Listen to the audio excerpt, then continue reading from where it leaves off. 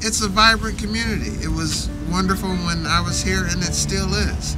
It's people not only in Ithaca, but people around the country should know that great people like Frederick Douglass and Harriet Tubman and Eleanor Roosevelt and George Johnson actually came through here.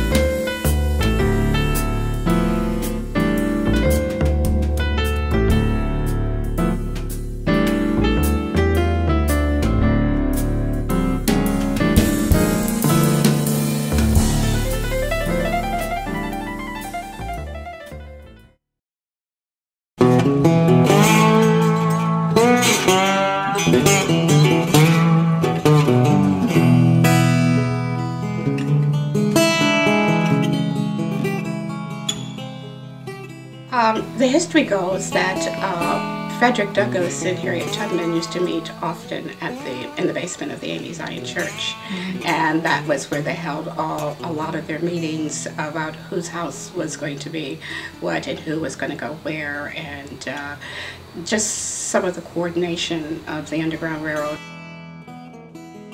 I'm just overwhelmed sometimes when I stand up in that pulpit, Sunday after Sunday and week after week, to know of all these people that came before me, and the slaves are actually been a part of this church. My great-great-grandfather came through from North Carolina.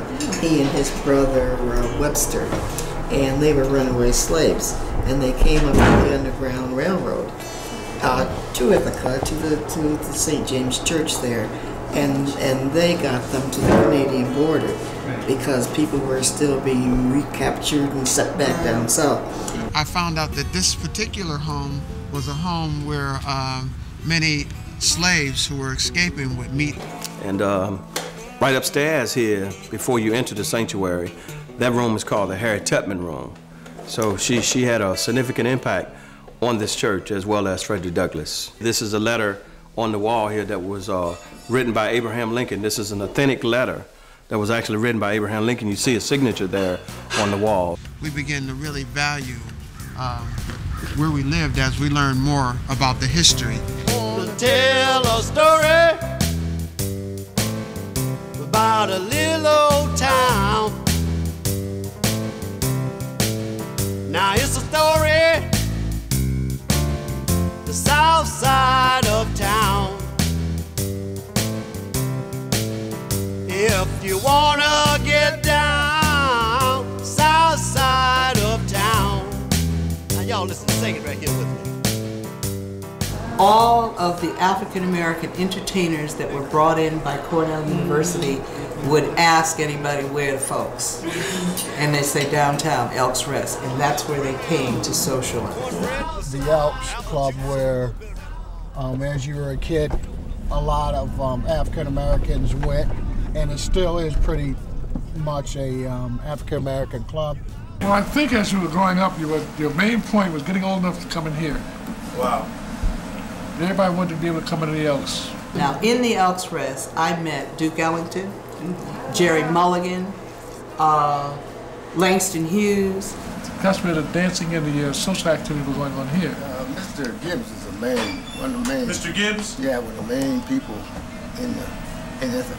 Okay, and what about Mr. Gibbs? Well, he started. He was the first director of the Southside. I was his secretary when Eleanor Roosevelt came here to dedicate this building, and this building was built.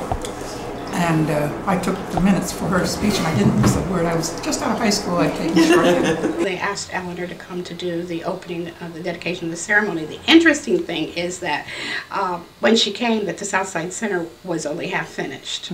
It wasn't totally finished, but they went ahead and had the ceremony anyway. And it was called the Serve Us League, who put the contract together. And the contract, when I read it, was awesome.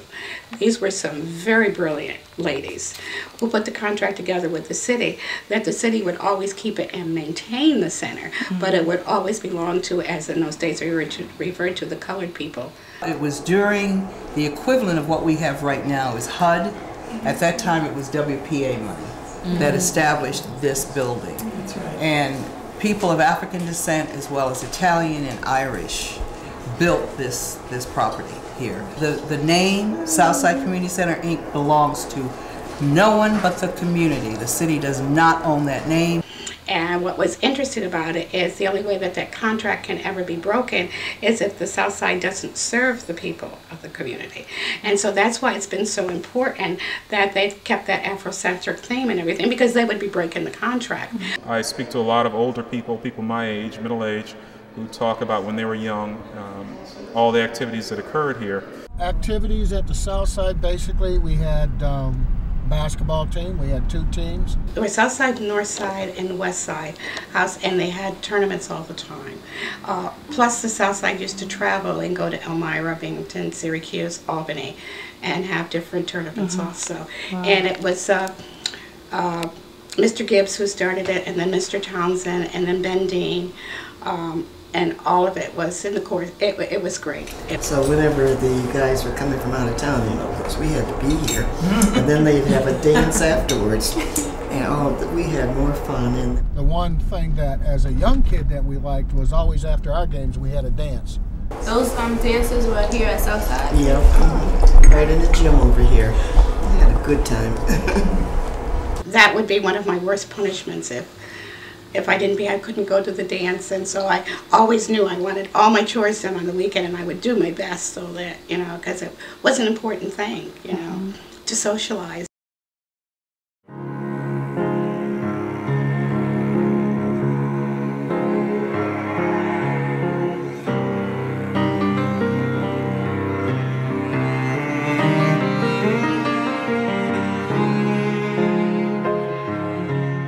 There was at least 7 black women who had beauty parlors. And there used to be a lot of businesses in the South Side and in the downtown area, black-owned businesses. There were beauty shops, there was a drugstore, there was a tailor, barbers. I think one of the contributors may have been that a lot of the folks that we talked about that owned businesses didn't have children. And they didn't pass the businesses to the children. I don't think for a long time that it's been the way it was when we were children.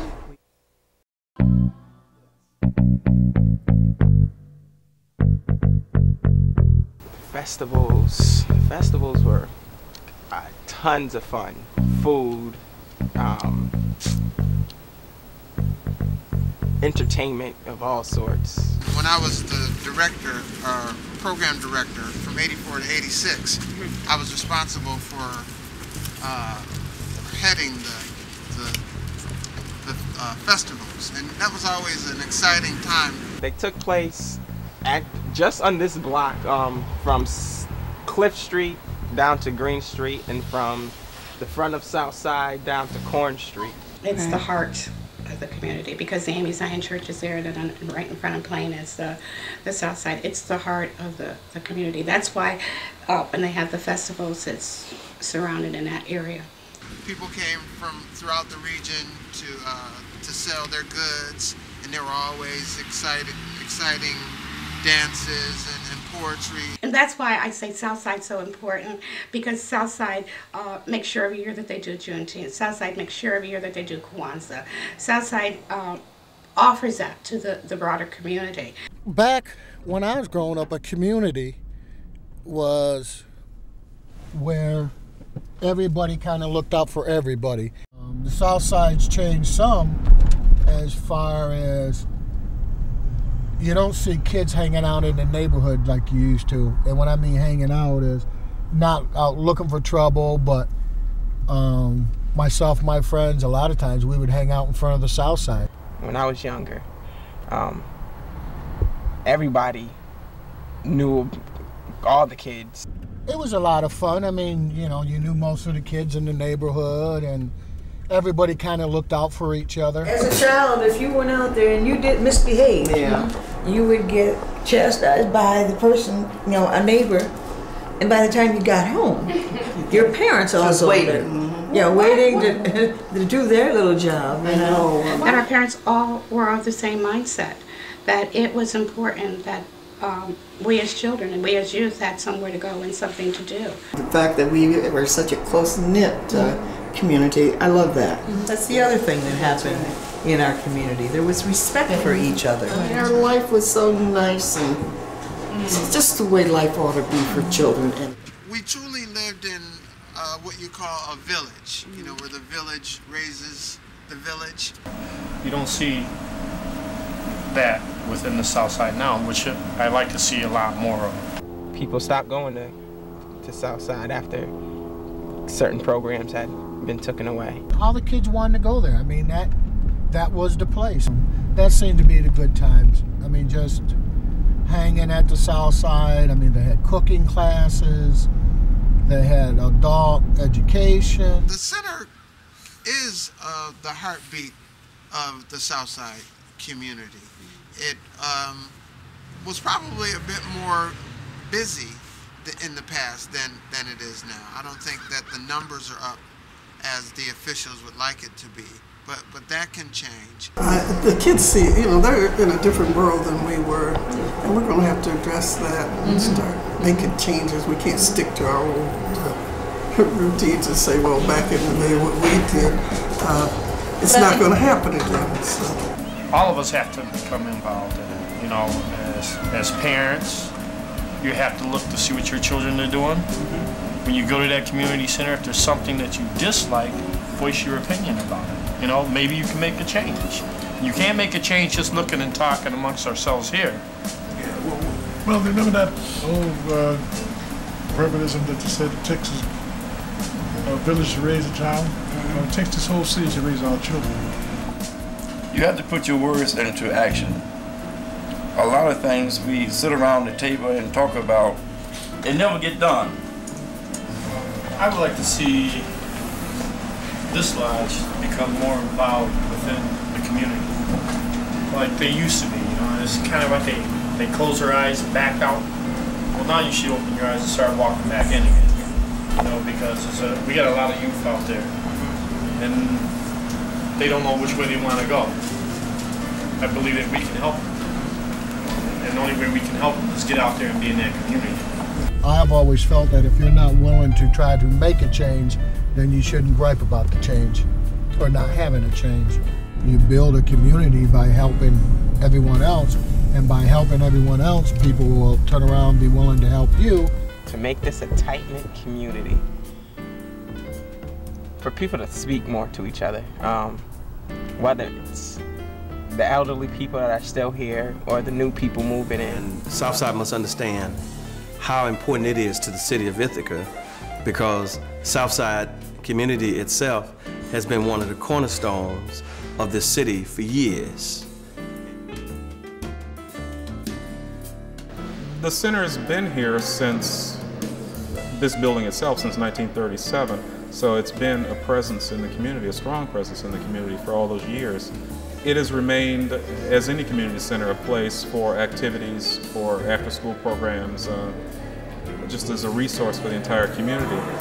If people would really look at what it had to offer and what it had to give and help to do that, it would be just as rich and just as big. I think that that's going to happen. I'm very optimistic about this community. To tell a story about a little old town. Now it's a story, the south side of town. If you wanna get down, south side of town. Now y'all listen, sing it right here with me. Give me some Southside Black Eyed Peas, some neck bones, and ham hocks. Yeah, throw me a plate of rice on that too. And Junior, you better come on in here and get some of this food, boy. Yeah, bring me some cornbread with some apple juice and a little bit of that old salt pork. You know what I'm talking about. That cornbread and black eyed peas that Wonder Woman used to give me when I was growing boy. You know what I'm talking about. In the morning glory, sun shining down. It's a story, south side of town. So if you wanna get there, south side of town. Sing it with me now. Yeah, Wonder Hubbard, give me some of them black eyed peas over there. Bring me some collard greens. Yeah, Wonder Hubbard gonna fix your car this afternoon.